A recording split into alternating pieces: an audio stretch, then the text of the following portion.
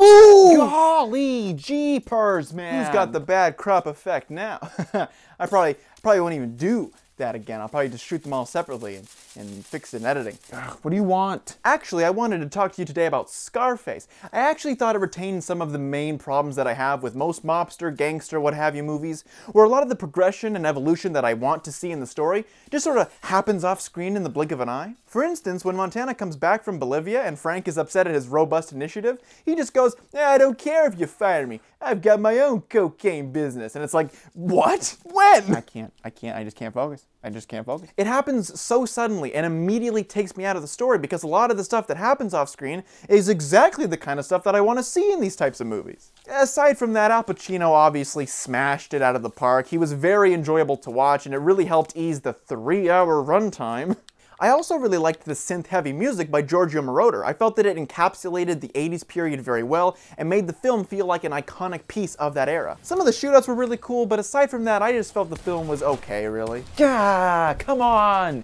Just leave me alone, man. I don't care. What? Yeah, no, I don't care. No one cares about your opinions. You gotta understand that. Just stop bothering me. I'm sorry, I just thought that, maybe we could do another one. It's fine if you want to do it, just don't bring me into this. Just do it on your own time. Leave me out of this. You're interrupting my Fortnite wins. It's Fortnite loses now. Think I'm going to get cool Fortnite wins? All my friends are going to make fun of me with this. I'm wasting more time on this than I am with you. Alright, fine. I'll go. I'll get my own house. That's right. I'll get my own house. Welcome to... I'd like to talk to you today about Hot Fuzz. I mean, what else is there to say? It's an Edgar Wright film. It was fast-paced, well-written, and not to forget hilarious. As a cop drama, I wasn't greatly absorbed by it, and many of the action scenes, to me at least, felt a bit messy, what with the high-speed editing and shaky close-ups. But for those personal quibbles, the film makes up for it tenfold with the hilarious dialogue between Simon Pegg and Nick Frost, not to forget just how easily lovable Edgar Wright's visual style is. There were great payoffs to many jokes and references in the film. The extended climax was a thrilling joyride that honestly had me grinning throughout the whole thing. It's a densely packed film when it comes to its writing, with much foreshadowing in the most unsuspecting places, and that craftsmanship alone is worth heavy praise. Overall, it was a thoroughly enjoyable film and just a wonderful cinematic escape. I'd probably give it, personally, a 7.5, but I think technically it should get an 8. I don't know, I'm so fickle with my ratings, I don't know, we'll see what happens. It's actually really cramped in here, so I'm gonna go do something else now. Alright, Booker, we'll just, place you down there. Right?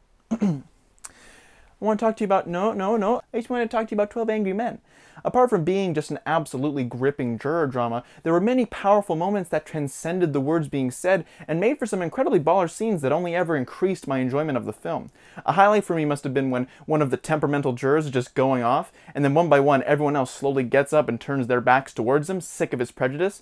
Moments like these carried such power behind them and beautifully paid off what was discussed and set up throughout the whole film. The film takes place mainly in one room, so a lot of the heavy lifting is incumbent on the script writing plus the performances, both of which I felt were superb. The stories that were shared, the anecdotes the jurors would tell, all of it just felt so well crafted under the veil, no not yet, all of it was crafted so well under the veil of a previously thought to be open and shut murder case. Come on, almost done. I thoroughly enjoyed this film, and I think this is one of the few on this list that I would happily watch again just to see these characters interact once more, because, they're just so much dang fun to spectate. Clearly she's not a fan. Oh man, that was such a heady film. But goodness gracious if I didn't love every minute of it. Also, please excuse the mess. While I was cleaning up, I happened to get stuck underneath my kitchen sink. But who cares about that when we can talk about Memento? I was incredibly impressed at how the abstract plotting of the film still had cohesion and felt relatively understandable despite the, albeit confusing, gimmick. And calling it a gimmick is actually kind of a rude statement because it has such relevance to the film's themes and ties in with the experience of watching the movie to create something truly mind-boggling. The whole movie was captivating and confusing and charmingly unique and memorable, which I guess is kind of ironic. The two parts of the film that were bouncing back and forth with each other felt well stitched together, and overall gave the film an interesting sense of tension and suspense that helped keep me invested in the story's progression. Overall, it was just a very unique and gripping noir story, and it's no wonder why it's held such relevance in pop culture. It's just such a interesting, nutty film, and it executes its concept so well. Now, if you'll excuse me, I need to get out of here because I'm very stuck and very uncomfortable. I'll see you in the next one. I love you. Pan's Labyrinth was kinda awesome. I actually don't know where to begin. I guess I'll start with the beautiful set design, with the World War II era cottage in the woods, and also just the stunning architecture of the labyrinth and all of the mystical stuff that was just wonderful, and also the incredible makeup and visual effects. I am a bit sad though that there wasn't more of the fantasy stuff, but the story that was introduced alongside these whimsical nightmares was so rich and intense and enthralling that it acts perfectly as a companion to the more visually striking elements of the film. It came to the point where as I was watching the film, I was just completely dumbfounded at what would happen next, and I was audibly rooting for certain characters and just overall expressing my enjoyment of the film vocally to myself. The actress who played Ophelia did a wonderful job, same for pretty much the entire cast. Special props as well to Sergi Lopez, I know I'm pronouncing that wrong, but thank you for making me truly hate your character and only getting further involved in the stakes of the story. The score was beautiful and fitting, the pacing was great. This was just the most visceral viewing experience of any films that I've watched on this list. I've truly enjoyed it. I wish I could talk more about it. Oh, it's so nice. And for this one, I'm going to juggle for the entirety of the minute review. So let's get going. I don't know if it's solely the set designers or the color palettes used, or maybe a combination of many elements, but it's hard to deny that David Fincher's films always know how to get across dank and dirty interior decorating. Of course, going into it, I actually knew the reveal going into it. As you know, it's practically a household phrase, you know what's in the box. But that didn't stop me from getting really sucked in to the mystery at play. I like how they saved Kevin Spacey's title for the end of the film so as to keep the killer's identity truly a secret up until it's revealed. Aside from him doing a great job, Morgan Freeman and Brad Pitt were wonderful on screen and worked very well together, especially with the help of the gritty noir script. There were many cinematically beautiful shots that, you know, stuck out to me and further aided my immersion into the bleak world of the film. I definitely became more engaged with the film as it went on and in the second half, but overall I thought the film was just a really interesting, philosophical, and enigmatic thriller. It was good, but gross. But very good, but gross. But very good, but very gross. Oh, God. Oh, hey. Oh, sorry about this. I get really hot feet when I sleep in the summer. It doesn't matter. Anyway, Terminator 2. Practically everything about this film is better than the first. We got better special effects, better action, better story, better character dynamics. It's a pretty damn good sequel, though to be fair, I didn't think too much of the first one, so this one didn't have to work too hard to be better in my opinion. For the record, I watched the theatrical version, which I felt had pretty solid pacing as far as the story beats were concerned. Some of the action scenes went on for a bit too long, stretching the tension just a hair too thin, but I found myself much more enjoying the plight of the characters this time around, especially enjoying the bond between John Connor and the Terminator. Sarah Connor, I feel, was a much improved character this time around, and Linda Hamilton certainly got to flex her acting chops a lot more in this film, and to great effects. Robert Patrick, who played the T-1000, it was a brilliantly menacing performance, but I feel that praise is equally owned by the visual effects, which really brought his threatening character to life. Overall, I was pleasantly impressed by the caliber of quality that this film brought, and I would happily watch this one over the first any day of the week. And I don't know how to end this segment. I guess I'm just gonna get out of the fridge and just go about my day. With Schindler's List, it felt like I was watching more of a documentary of sorts, recreating scenes of horror and torment that were perfectly acted by all of the extras who performed in them. Some scenes towards the end of this 3-hour film did feel slightly obtrusive to the flow of the plot, even though in retrospect I completely understand why they exist and what they were trying to show me. For instance, the scene where the train of women are redirected to the gas chambers was horrifying and disturbing on many accounts, and I can tell that's what they wanted to convey, but it felt they didn't find a great place to fit it in narratively, so it ends up interrupting the engaging flow of the plot. But speaking of terrifying scenes, the 15-minute liquidation scene was morbidly the most enthralling part of the movie to me. I think Liam Neeson did a great job, but I can't neglect my boy Ralph Fiennes, who ends up headlining some of my favorite scenes in the film, like the stubborn gun scene, and later when he's just picking off his workers one by one from his balcony. Spielberg's techniques as a filmmaker were largely noticed closer to the beginning of the film, and those helped seamlessly transition me into the world of the film and better digest what it wanted to show me. It was a well-made film on many accounts. It was truly distinct from a cinematic experience you might usually expect. It was disturbing and uncomfortable and terrifying, but it was expertly made and crafted. I look forward to never watching it again. Casablanca, I have no doubt, is possibly the most classic a film on this list could be. And even with that proposal, I don't have that much to say about it. I found it to be quite a tragic yet endearing love story, and most of all I enjoyed the lively saloon where the majority of the film takes place. It painted such an interesting picture, filled with vignettes, to make it and the town of Casablanca feel so active and boisterous. And Humphrey Bogart, of course, is just so damn smooth that it's hard not to catch some of his inflections and cadences after watching his performance. And of course, who could forget the main star of the film, Samuel, my boy with those keyboard fingers. I'm quite a sucker for piano being played in films, and this movie was no exception to that rule. And I think what I enjoyed most about this film was the personality of Casablanca, and it felt really nice to sort of lose myself in the world for a bit, even if I don't feel too strongly about the movie as a whole. You know, perhaps I don't share the same reverence to Casablanca as perhaps some cinema lovers and film critics might, but I still enjoyed peeking into that world, and I found it to be quite a cozy watch. Now, if you'll excuse me, I'll play us out. Yeah, I don't know how to play piano. Uh-oh, here comes Jackson with another controversial opinion. Raging Bull was just kinda eh. I mean, Robert De Niro obviously was fantastic in the lead role, and who could forget the main attraction of the film being the editing, with the fast-paced and flashy boxing sequences showing it off the best. And although the fighting scenes were intense and exciting, I didn't feel like they brought much to the story, other than to just break up the other scenes of the film. But otherwise, it was pretty good. I can appreciate the editing, it's just, I can't really admire it with the same awe that people in the 80s must have when they first saw it. The sound design was also pretty impactful, especially during the fighting scenes, you know, both inside and outside the ring. I couldn't tell if there was exactly animal sounds that was being played in the background, but nevertheless, I really thought it brought together the Raging Bull moniker and our main character.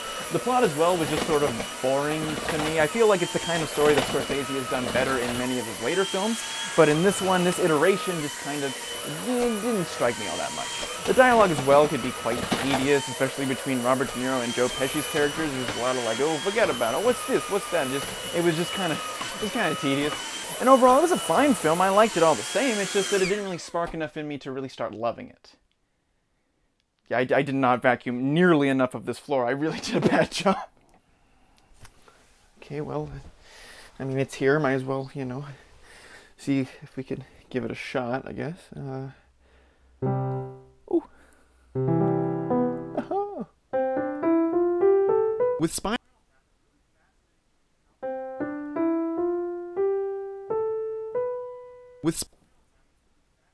With Spinal Tap, it's really fascinating to me how much influence this film has in pop culture. For example, I didn't even know up until now that the phrase "turn it up to 11" was actually coined by this film. Also, this movie essentially kicked off a new genre of films, that being mockumentaries. So on those efforts, I can appreciate this film and can acknowledge at least somewhat how influential it was. On to the film itself, I thought it was a pretty cute, simple flick. I think a standout would be the original music played in the film, actually written by the actors themselves, which is pretty neat. I found out that the majority of the film was improvised, with the actors mostly having loose plot points to follow, but otherwise were free to improv their way through the scenes. Because of this, I felt the dialogue was a bit muddled and wandering at times, leading to a less focused experience, with certain scenes meandering without much ground to stand on. There's humorous moments and bits of dialogue that had me chuckling, but the film is otherwise pretty simple and is fine for what it set out to be. 6 out of 10.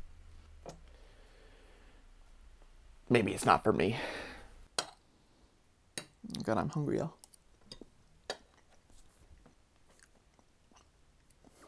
Get it? Because it's like the Breakfast Club. This movie was so boring. I can see why it remains so iconic, considering the main 5 characters of the film represent such distinct archetypes, which fundamentally makes it interesting to put them all in a room together. However, even though I enjoyed when their more interesting and complex backstories were explored later in the film, I just didn't like almost all of the characters in this movie. Like the tough guy. I just hated him, and I felt like he never really evolved beyond that point. Like, yeah, we heard some of his sympathetic backstory, but I felt no sympathy, and I didn't really feel like he changed at all by the end of the film. The film as well can feel quite disjointed at times, like when they break out into a dance montage right after they get into a heated argument, and when they're comedically running through the halls. This can be emblematic of how quintessential an 80s flick this is, but it only further disconnected me from the film. I can appreciate the writing, though, of the teenagers. Their characteristics felt quite timeless, and the mixing and matching of pairs felt natural and well structured. I was just bored through most of it, the characters didn't help, and I successfully deduced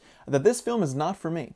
The true awe of this film is getting to see John Hurt become John Merrick and observe his and Anthony Hopkins' character interact and get along. The prosthetics do a lot of the heavy lifting, but with John Hurt's incredible attention to his cadence and his movements truly bring the character all of the life that it needs. It was a very emotional film, and while mostly depressing, there were moments where the score, coupled with the dialogue, made for some very touching moments as well. For being made pretty much after Eraserhead, there are some moments here that feel like leftovers from that film's visual style that just don't match with the more down-to-earth tone that the rest of the film presents. However, David Lynch's signature sound design delightfully haunts those moments and brings an ominous atmosphere that feels thematically appropriate to the more grounded elements. This movie definitely left me feeling emotionally pensive after watching it, and I feel the effectiveness of the more depressing moments and the more heartfelt moments bonded together to create something that I just consider to be a very beautiful piece of art.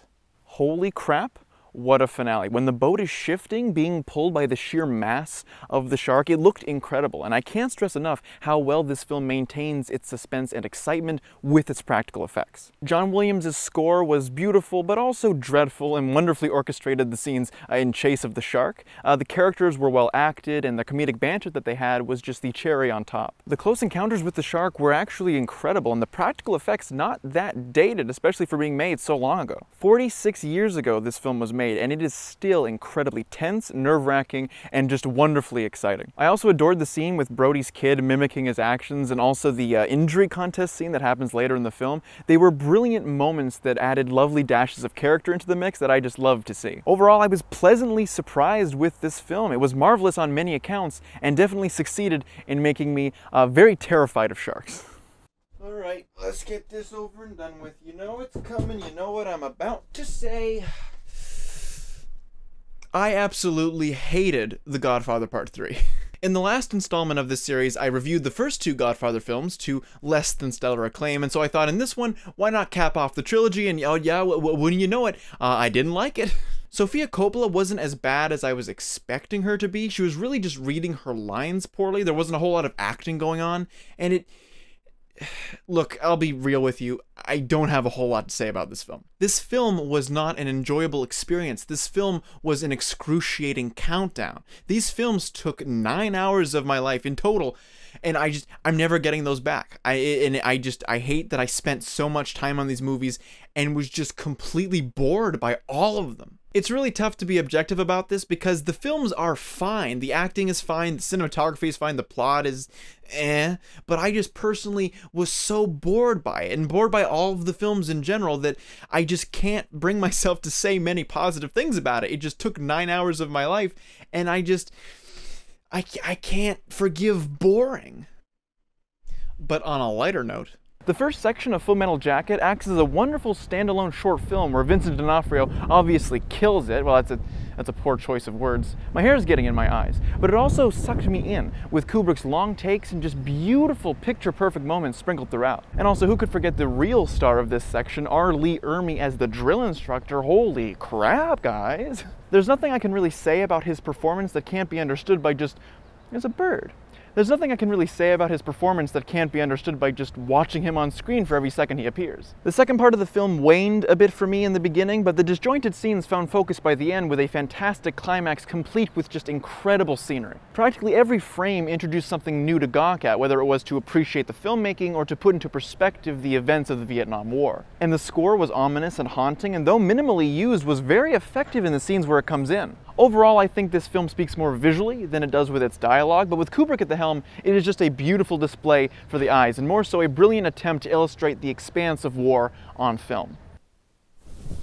Now stop me if you've heard this one before, but I actually knew the ending of this film before going into it, but with less visual association to that knowledge, so I was able to experience it more as a first-time viewer than others on this list. And it was a fine film. I very much appreciated how, even with knowing the iconic twist of the film, it still presented as this catalyst for an emotional love story that helped to strengthen the overall narrative. Also, with knowing the ending beforehand, I have to admire the craftsmanship of limiting Willis's interactions with those around him and maintaining a good flow of dialogue without ruining the subtlety of what's being shown. The acting, however, was a bit less stellar in the main character. I thought that Bruce Willis was a bit too stoic, and I couldn't help but think about who could have played that role better. Haley Joel Osment for being You know, 11 did a pretty good job, and Toni Collette was a complete surprise to see in the cast, but I mean, of course, she did a pretty good job as well. And aside from those elements, I didn't really love the film all that much. It was well made, and there were intriguing moments, many of which surfaced in the last half hour of the film,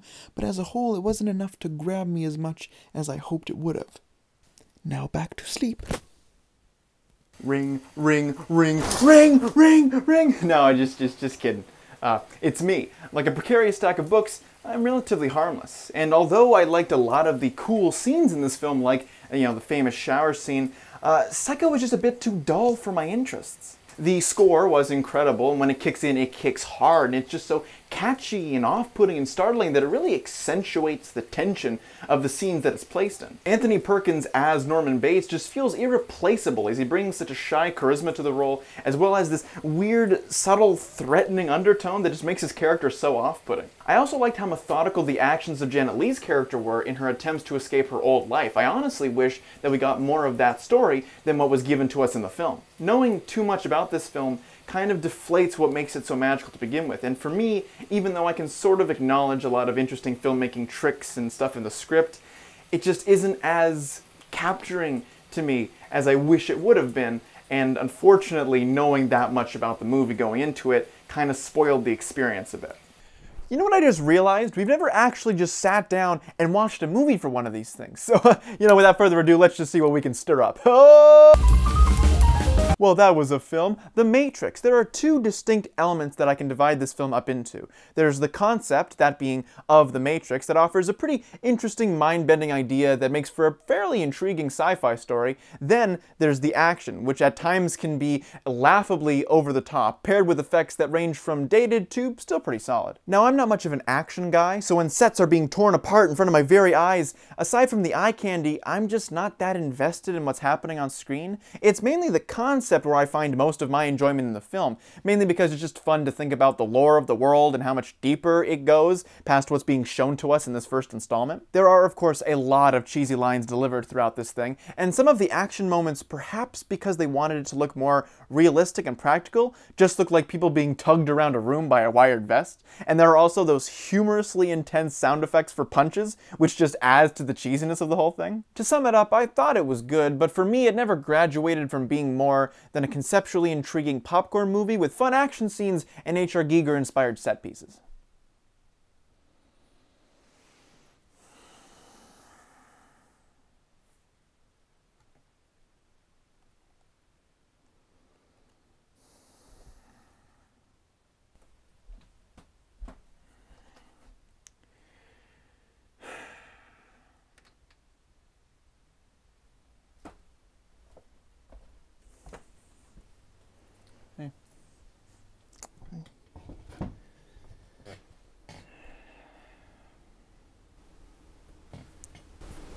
All right, what do you got? What's the last one? Come on, we got one more. Let's finish this out.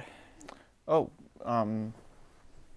Good Will Hunting? Ooh, good pick. I liked Good Will Hunting. I think what made it personally enjoyable would have been the writing paired with the performances. Yeah, I was surprised to see Ben Affleck and Matt Damon's names under the writing credits, but not only was I given a good script with a good story, but also enthralling characters with equally insightful dialogue. Robin Williams is obviously a national treasure, and in that film he got to shine with a much more dramatic role, and him and Matt Damon I think had a great rapport together, and the film really earns their more intimate scenes together. While the movie was going on, I kept thinking about how well structured the scenes and the story were. Every scene felt useful and flawlessly matched with the next. You know, a 2-hour film is nothing new, but with the humorous and engaging dialogue guided by the ever-evolving story, it felt like a very healthily dense 2 hours, and I loved every minute of it. I mean, overall, I thought it was a very endearing and emotional film, and one that I feel warranted Ben Affleck and Matt Damon that Oscar they got for Best Screenwriting. Yeah. And, hey, I'm sorry about earlier. Oh, don't worry about it, it's fine. No, you know, I was thinking, and it's like, you know, whatever makes you happy, you know, follow that passion, you know, don't listen to the voice in your head that's just like, this is a bad idea. Thanks. I mean, it's probably going to be a while before I do another one, just because this was a lot of work and was very stressful and depressing and arguably had poor planning. Well, so be it. But you enjoyed it? Yeah, Yeah, I guess I did. Cool.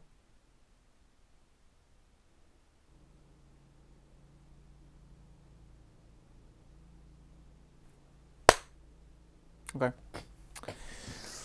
All right. Hopefully that was good. And look at that, we finished the video. Thank you so much for watching this episode of 20 movies in 20 minutes. I mean, technically that's true.